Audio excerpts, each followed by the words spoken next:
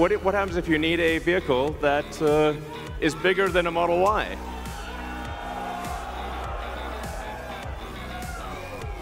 The ROBOVAN. The ROBOVAN is, we're going to make this, and it's going to look like that.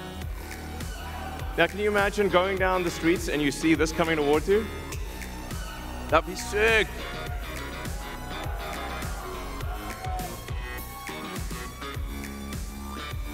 So this can carry up to 20 people, and it can also transport goods.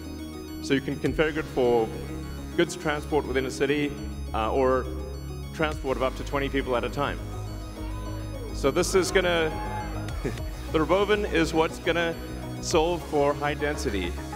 So if you want to take a sports team somewhere, or you're looking to really get the cost of travel down to, I don't know, 5–10 cents a mile, then you can use the ROBOVAN. Some people call it the ROBOVAN, but so yeah. You know, one of the things that we want to do, and we've seen this with the Cybertruck, is we want to change the look of the roads. You know, the future should look like the future.